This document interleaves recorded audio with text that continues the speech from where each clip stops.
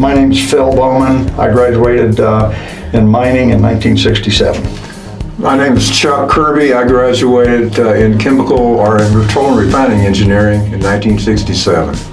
My name's Bob Jensen, mining engineering in 1967 as well.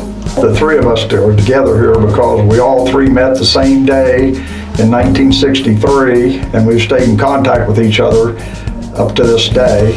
And we're 50-year graduates of Colorado School of Mines.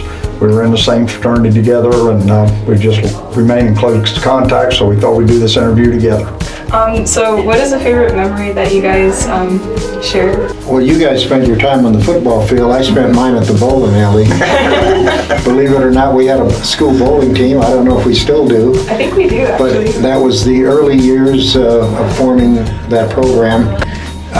The thing I remember, I think, was meeting these two fellas. We were in the same fraternity, and the various parties, functions, things we got together. Phil, I remember the time we went up on the mountain. I don't think we were a third of the way up, and we thought we were halfway to the moon. Absolutely. And Phil, you liked it because I remember you said, I don't have to drink as much beer to get hammered. That was your story, so that's where we went to drink beer. I knew you were going to tell that again.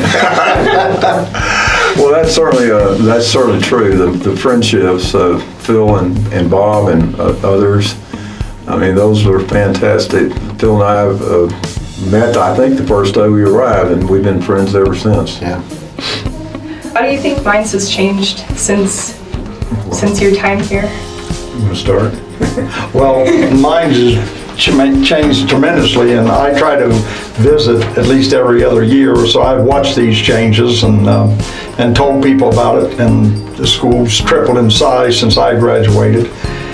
And they offer different degrees, but I go to the alumni banquets and hear the students.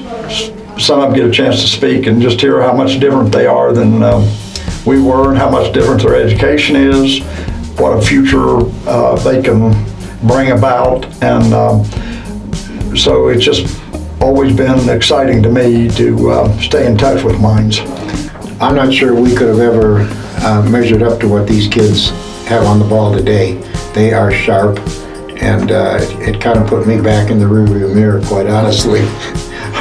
I'm glad I went when I went. What makes Mines different from other universities? There were none of these mass lectures where half of you could duck out the back door when the teacher wasn't looking. Although I think we had one math course like that, but honestly, these guys were gems, and they wanted to make sure we were prepared. We had a professor, George Bator, that taught mining, and I remember his adage to this day. It was, don't go across the street unless you can make a buck doing it.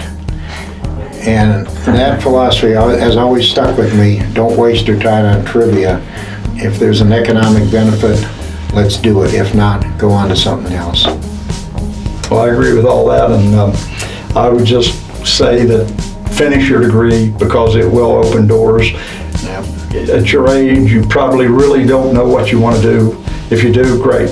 I didn't, but it opens doors, and you can do really anything you want to do at Mines, because industry's problems are not near as difficult as some of these textbook problems.